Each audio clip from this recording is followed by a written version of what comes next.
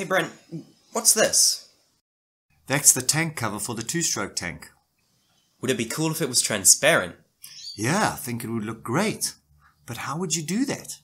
I've got an idea. Okay, so now that I'm back at home with the part, let's scan it with the CR Scan Lizard, print it on the Anycubic Photon Mono, and hopefully we get a really cool result.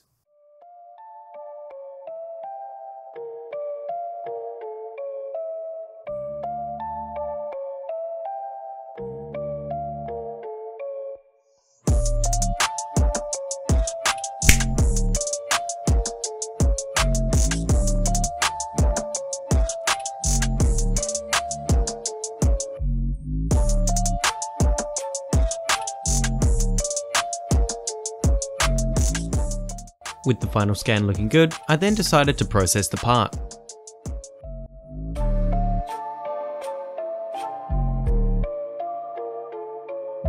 With the part looking pretty good, although not perfect, let's send it up to the slicer to get it ready for printing.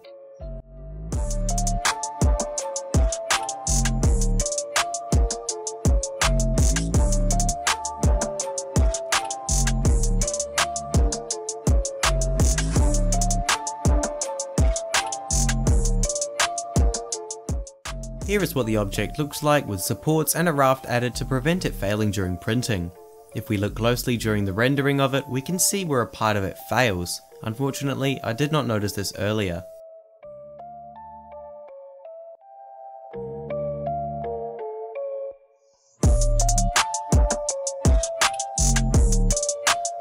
I chose Anycubic clear resin for this project. I used it because it prints well and it's clear like the name implies.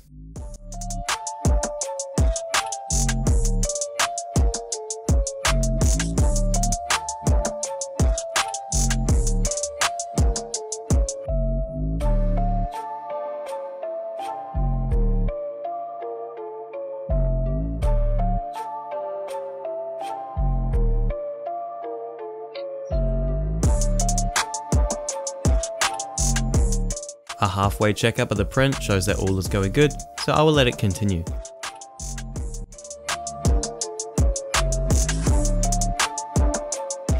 And here's the fully printed part. It took almost 14 hours, but it's looking pretty good so far, so let's start post-processing it.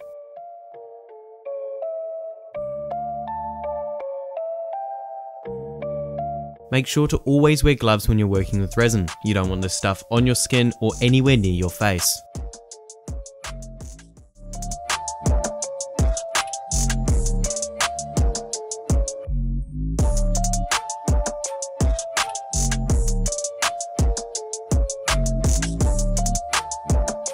Washing and curing resin parts used to be a huge pain for me, but thanks to the Creality UW02, it's been super easy.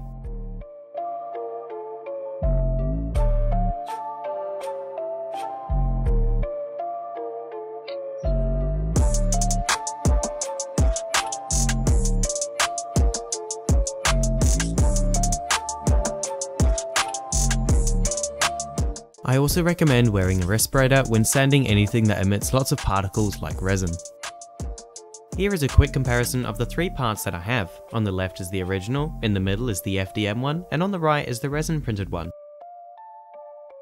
By installing the part onto the bike, we can confirm that it does indeed fit, but is nowhere near as transparent as I would like it to be.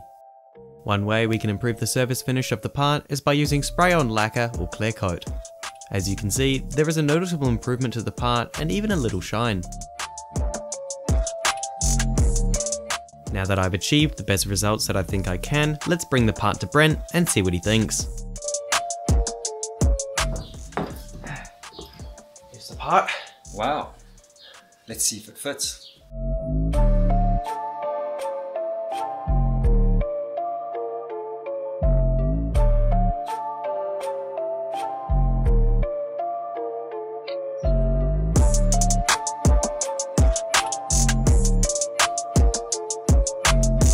Here's the final part. I think it turned out really well considering I've never messed around with clear resin before. Anyway, that does bring us to the end of the video, so thank you so much for watching and hopefully I'll see you again soon.